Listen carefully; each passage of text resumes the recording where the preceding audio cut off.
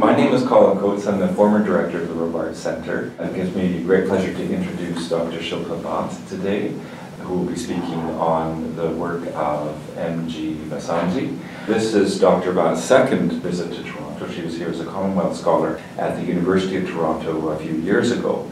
She's a specialist in diasporic literature, teaches at Ahmedabad University, and in particular is able to come here to work on M.G. Vassanji and to work in his papers, which are held in the archives here at York University. Dr. Bhat, your talk will be on Hackneying Hybridity, Fending off Foreignness in the Age of Globalization and Narratives of M.G. Vassanji.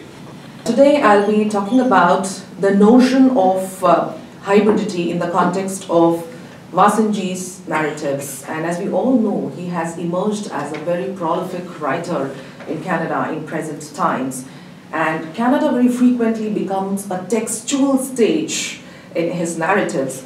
And Jonathan Rollins, very interestingly says that for him, displaced narratives are performed and witnessed according to the logic of Benedict Anderson's imagined communities.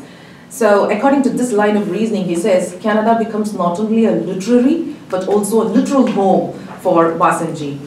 And you see, Vassanji himself said in one context that his work would have been an orphan if he had not had the support of Canada and the Canadian readers, which I think is a very, very strong statement for a writer to make. And I'll be examining some of his works with reference to the theory of hybridization in my seminar presentation today. Wherever there is encounter of cultures, there is invariably a talk of hybridization. And in this age of globalization, the perception is that most cultures, because they come under the effect of globalization, get hybridized, they get mixed up. It is perceived to be normal, predictable, foreseeable.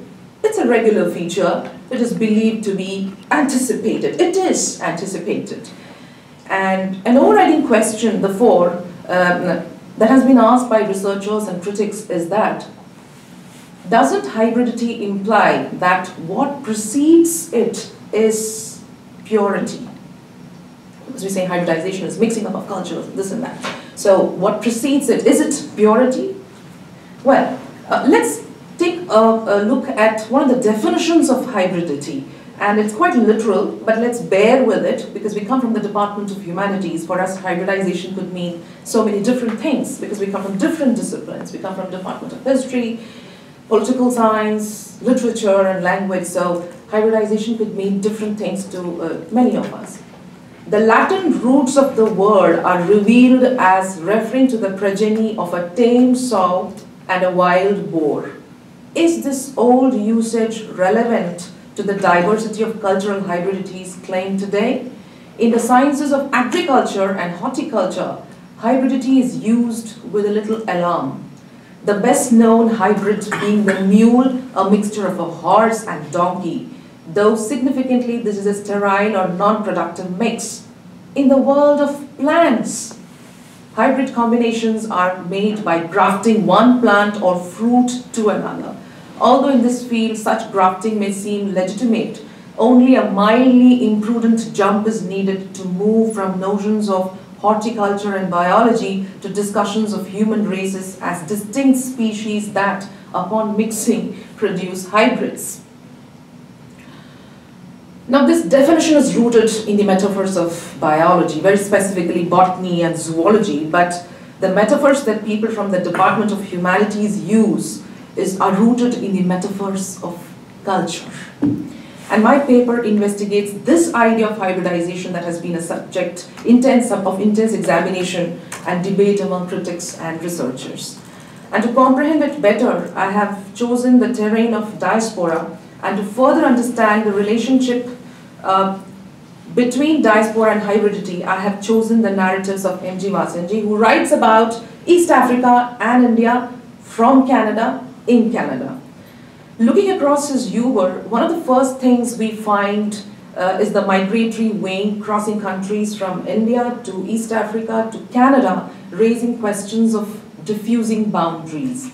Second, the conjuring up of the imaginative Shamsi community, it's a religious community, in most of his works, and endorsing syncretic recreation of Hindu and Islam religions, reinforces the idea of mixture for coherence and unity.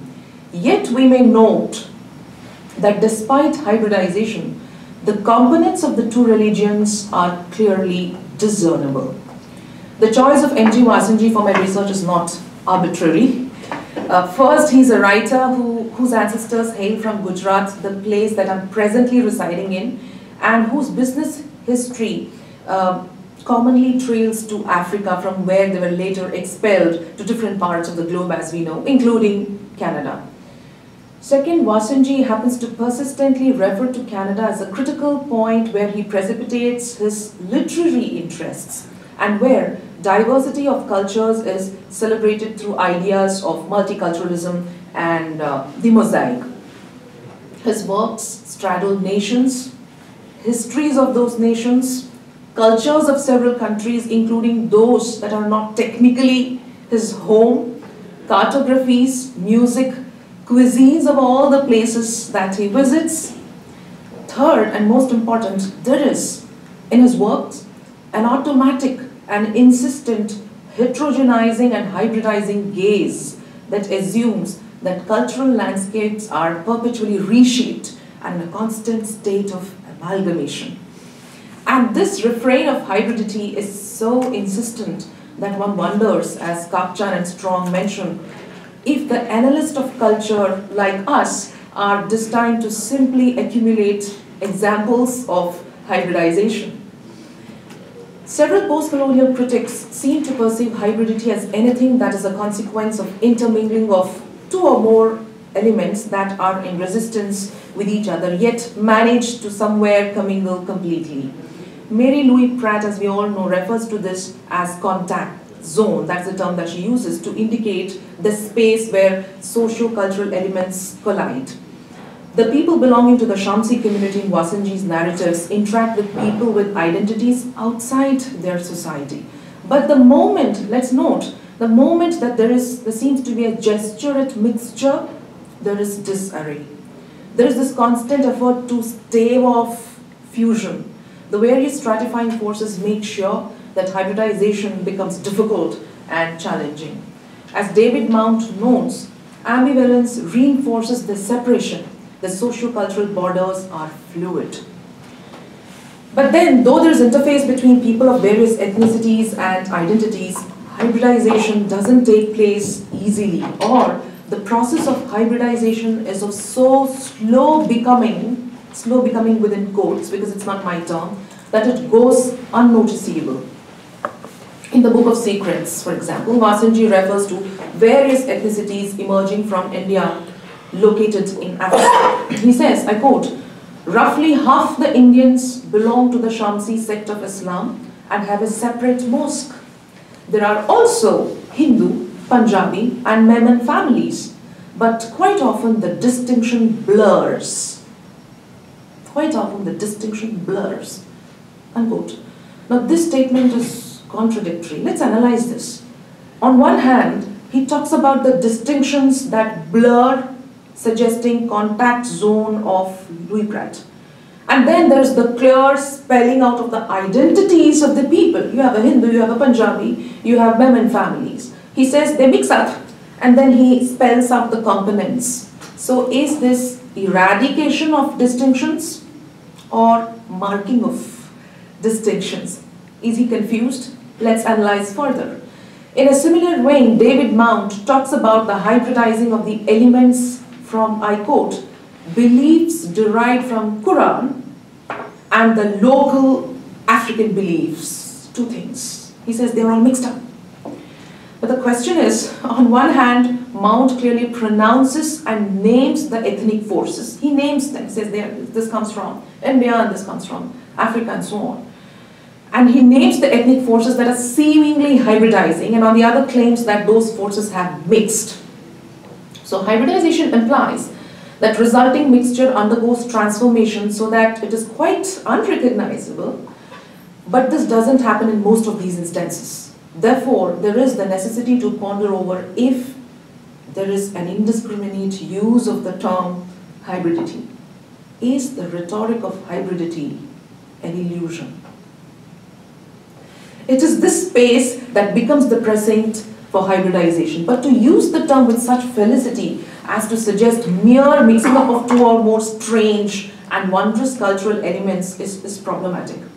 Again, today it's a matter of consensus that there is no culture that is not hybrid, which means hybridity is believed to be a very usual and normal condition. Nonetheless, we have to admit that hybridity has always been treated as a special case. The reason behind this, as we all can clearly see, are the veritable distinctions that prevail in cultures. When we experience culture in a specific region where it is handed down from one generation to another, we see it as authentic culture, perhaps, and therefore pure, without realizing that all cultures at all times are constantly attacked by fresh socio-cultural, political, historical forces.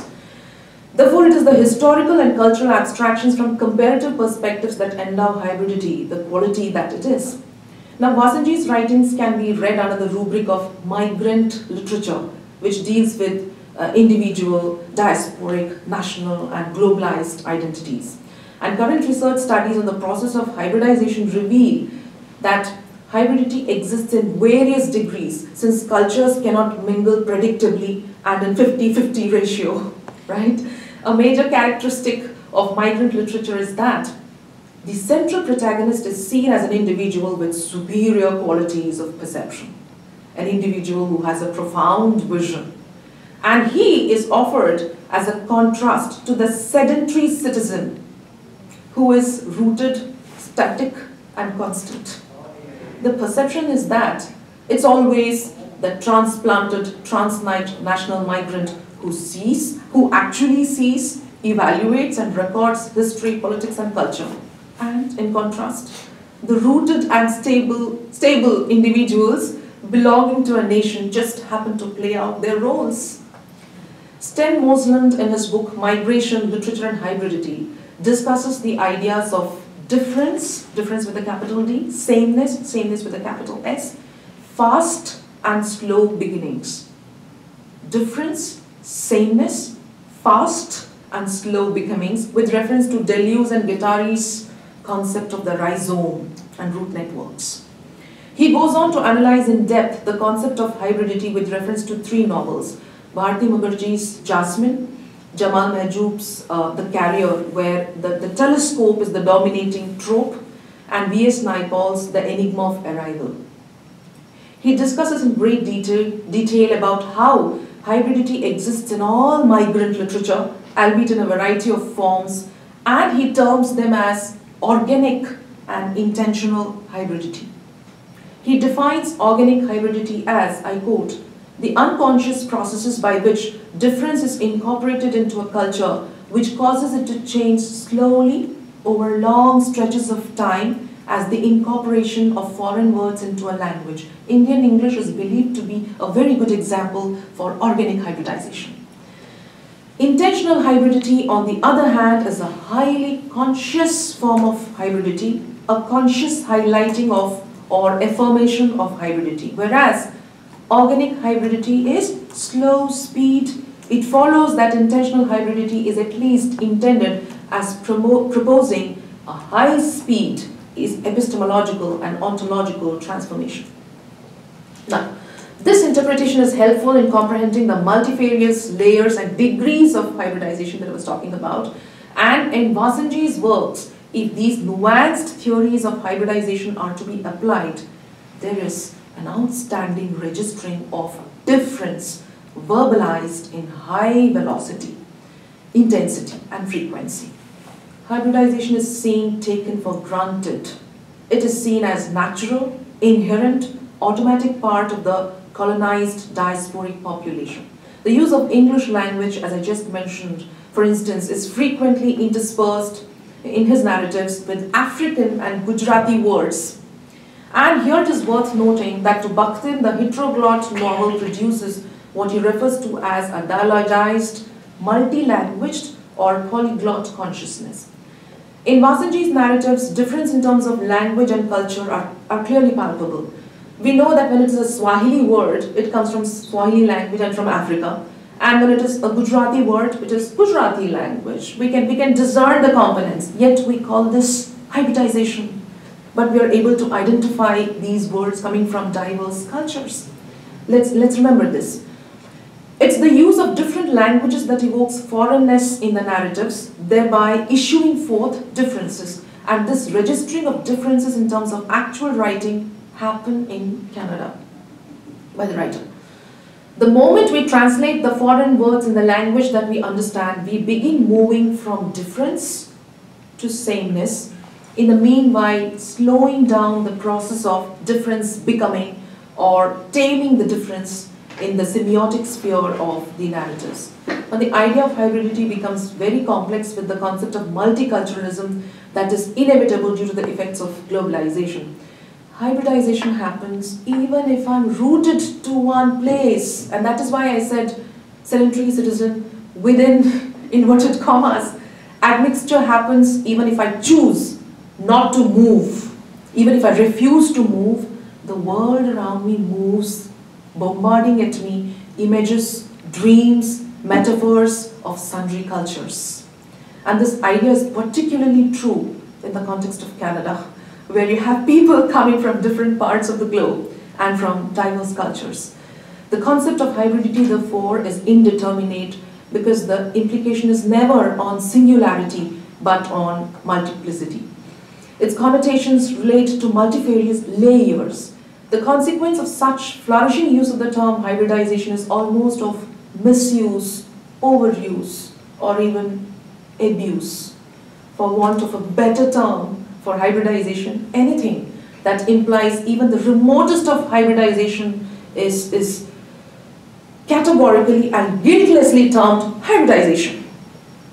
So what we find in the theory is the use of prefixes like organic hybridity, intentional hybridity, aesthetic hybridity, because somewhere we know that it's not really equal to the definition of hybridization, and we're able to discern the various disparate components clearly. This so very clearly implicates a challenge because, for want of better terms, there is an attaching of terms with the concept.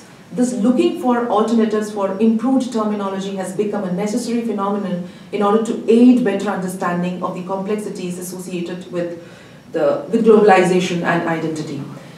Now, migratory patterns have brought about sweeping changes in the demographies, epistemologies, histories, and politics of the world, and these changes are defined and redefined in the framework of hybridity under various labels and with several prefixes, as I just mentioned. The repercussions of this process are a strategic reconstruction of identities in transnational spaces and ancestral geographies, especially in Vassanji's narratives. Yet, the reality is that the current debates on the matter gesture at ambivalence.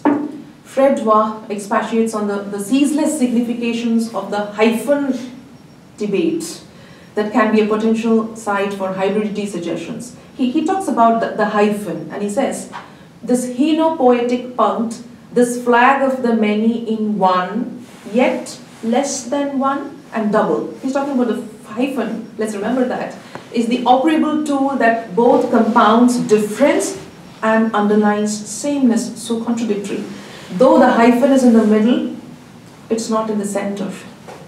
It's a property marker, a boundary post, a borderland, a railroad, a last spike, a stain, a cipher, a rope, a knot, a chain, a foreign word, a warning sign, a head tax, a bridge, a no man's land, a nomadic, floating magic carpet.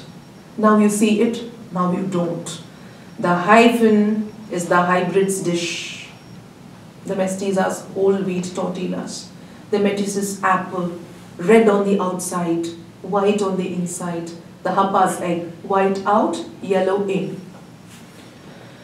These metaphoric associations cull from objects, cuisines, food, property, borders, magic, underline not only the complexities, but also the notoriousness, the associated threats, and the inevitability of the hybridity theory.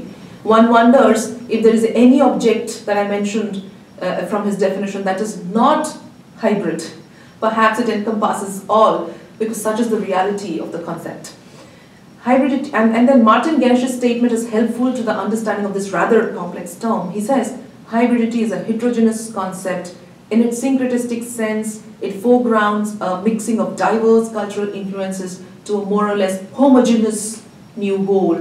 Recent arguments have stressed the dynamics of hybridity as a process that is infinitely creative. And this is particularly useful in the idea of cultural productions like music, films, and literature, because we believe that hybridization endows this quality of newness, innovativeness, and freshness to these cultural texts. And that is how they become popular.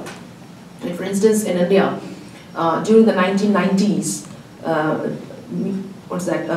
film music began to be mixed with Western music, and people started liking it. Right? So that's a very good example of intentional hybridity, because that took place at great velocity, very high speed. Critics like Robert Young, Sten Mosland analyze Bhabha and Bhakt's views on the theory and claim that intentional hybridity, as evidenced in transcultural migrant literature, has a function in narratives, implying that it's a dynamic force with regards to the issues and their narration. And the discourse of intentional hybridity can be politically neutral and disinterested. Now here what is interesting is the establishment of the fact that intentional hybridity is an intentionally oppositional discourse. Now Vassanji represents his perspectives in his narratives as a third person, as one who objectively views and comments on the historical events. He is neither criticizing, nor critiquing, nor elucidating a political agenda, and he does all this from the vantage point of Canada. He's neither anti-colonial nor post-colonial, but politically neutral, yet participating in the discourse of hybridity through consistently releasing differences with great velocity in his narrative discourse. Bhabha states that the aim of cultural difference is to re-articulate the sum of knowledge from the perspective of the signifying position of the minority that resists totalization. Now, resistance of totalization in the context of Vassanji's narratives can be applied to the homogeneity, to the idea of homogeneity that is clearly in the peripheries of marginality in his narratives, because he has this insistent hybridizing gaze. Both heterogeneity and velocity are foregrounded in intentional hybridity and repetitively inundated with differences in culture, race, history, politics. In other words, intentional hybridity has the capacity of profusely releasing differences in representations of sameness and discourses of homogeneity.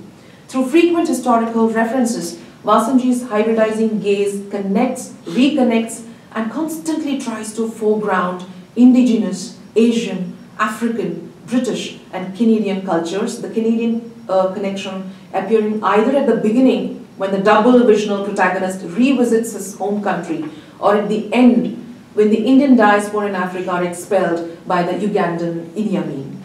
The transition of the Indian diaspora happens across the colonial era in Africa, followed by the expelling of the Asians from the continent to their arrival in Canada as refugees.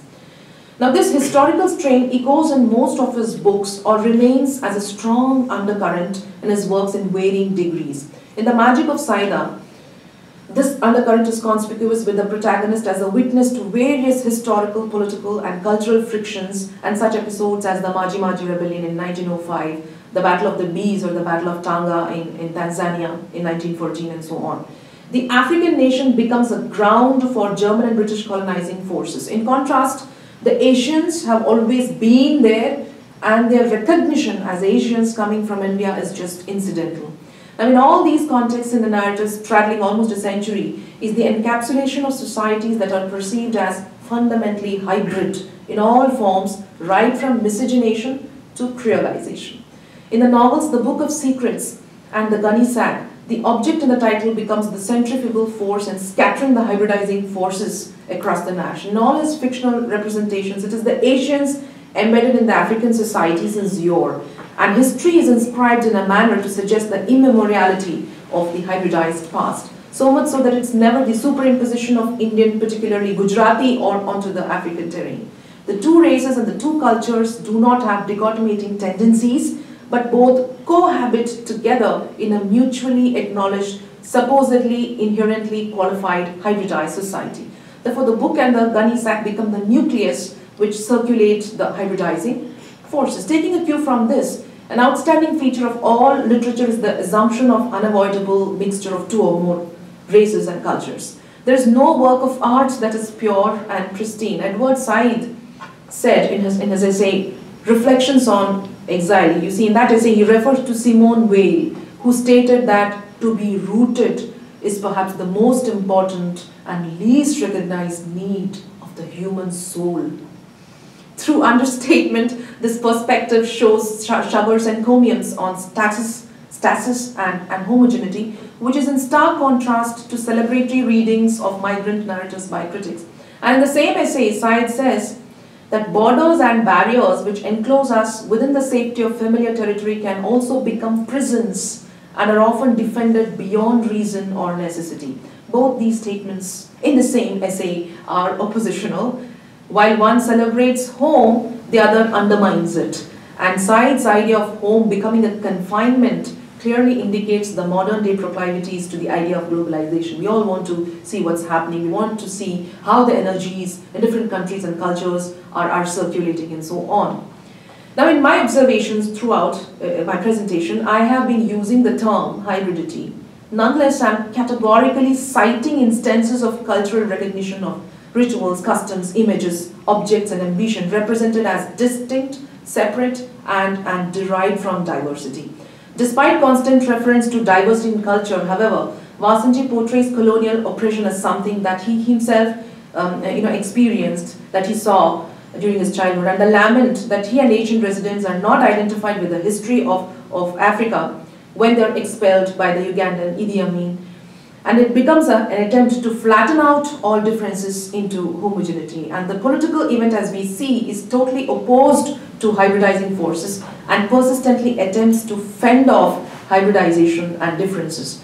Now, the characters that migrate from one sphere of culture to another assume to have become receptacles of culture in which hybridization has taken place. They eventually migrate and settle in Canada, insinuating that hybridization has reached its zenith and culmination here. And this pattern recurs in his works, making Canada the destination for infinite and multiple hybridities. But even here, the cultural aspects and the migrant characters are clearly recognizable. In the Book of Secrets, search for the continuation of the colonial stories of the book moves outside Africa to UK and Canada. Again, the quest for understanding culture and hybridization happens in countries external to the place assumed to be the locus of hybridizing forces. The point is, there are references to two or more foreign cultures written in a foreign land, but these elements are not hybridized but seem to exist side by side as distinct entities. To term the supposed mixture of cultures as hybridization can be oversimplification of the term. However, to call it coexistence of cultures might lead to aporia. While all writers and critics talk about why hybridization takes place, there are hardly any who talk about why hybridization doesn't take place. Because we assume that it's a natural process, has always happened, is happening, and will continue to happen, as if there is no respite from the fusing forces in the age of globalization. However, on closer analysis, we find that in Vassanji's narratives, the cultural codes are distinctly discernible. The point is, how is that, or how can cultural mores remain unhybridized and clearly recognizable even after a long period of time? Does culture or certain components of culture remain static, inert for a duration, or temporarily or intermittently? Perhaps not. And it is precisely this aporia that I've sought to examine in my paper. Now, in the light of these views, I contend that there is a clear attempt to fend off foreignness in the event of impending hybridization. If we for a moment perceive the process as coexistence, it comprises jostling and nudging forces that do not allow mixture to happen, at least not in high velocity, like the leaves of a lotus which fend off water. It is precisely fending off that happens in the case of lack of hybridization or in instances of slow becomings.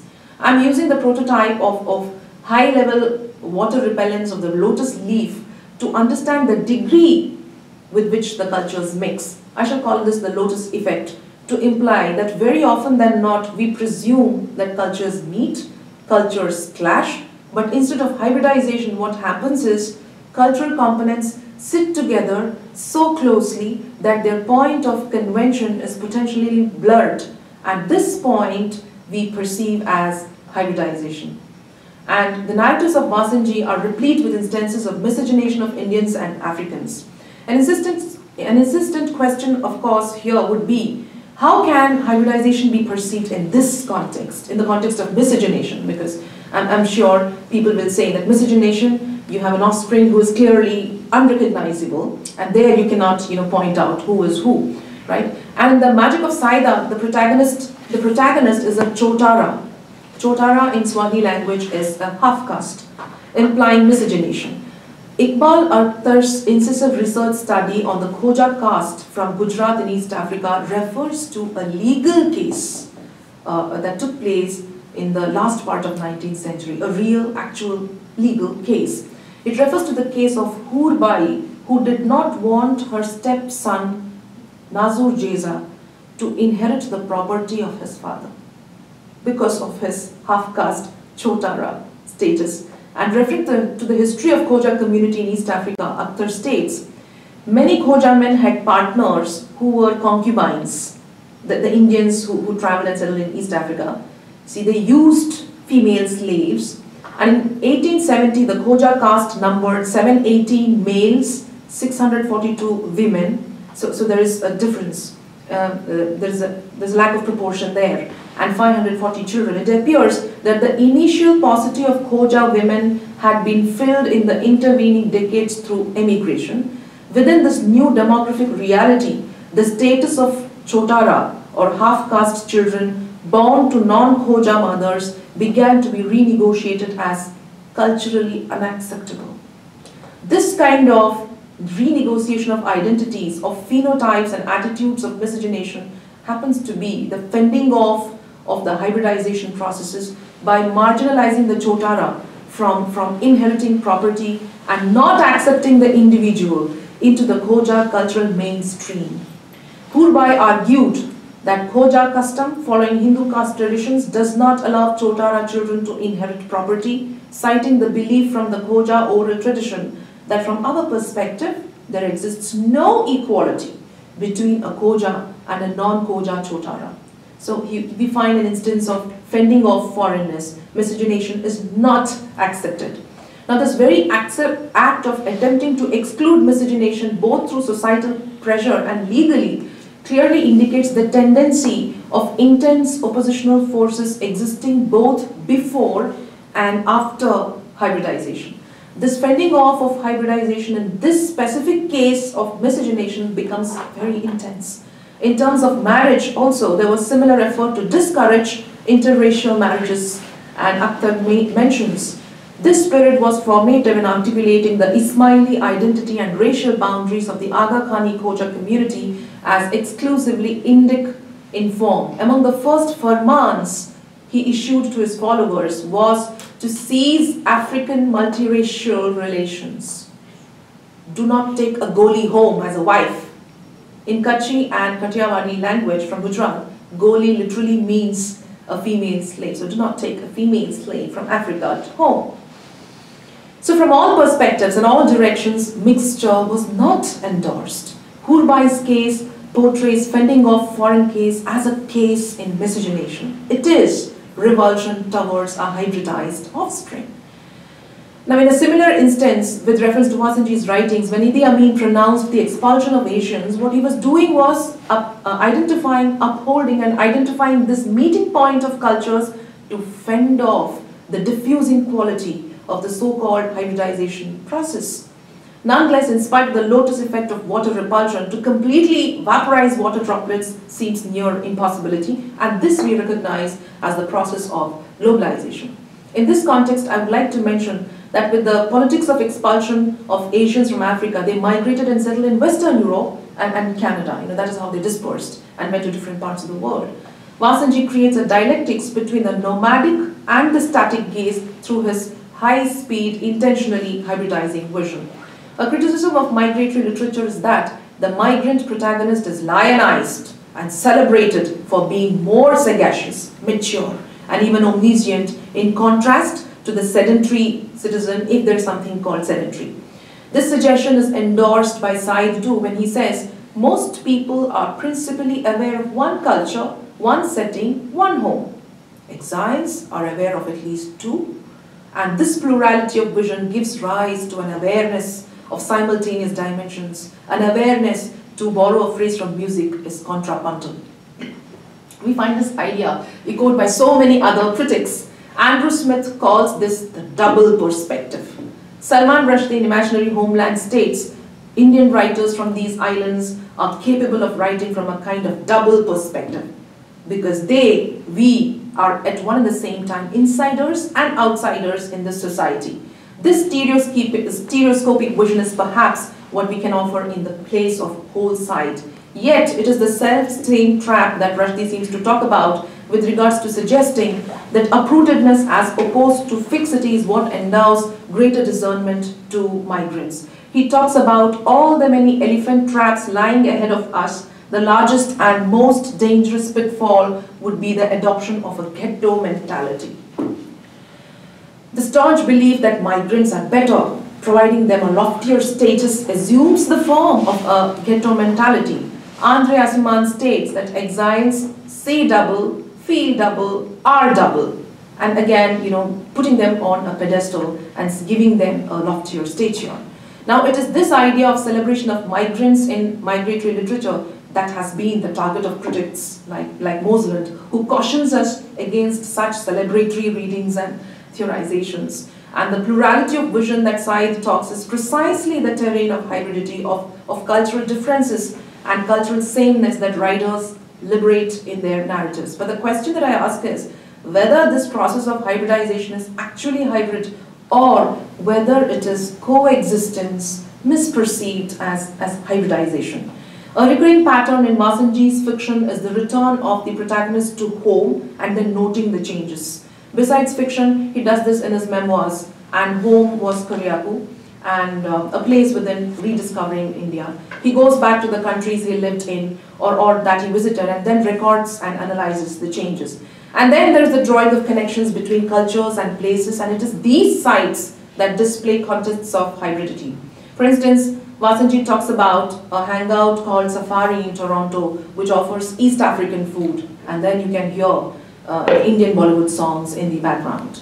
So to wind up my presentation, perhaps a healthier word to mean hybridity could be coexistence, implying that components of cultures don't mix up as if in a blender, but sit side by side, giving an illusion of hybridity.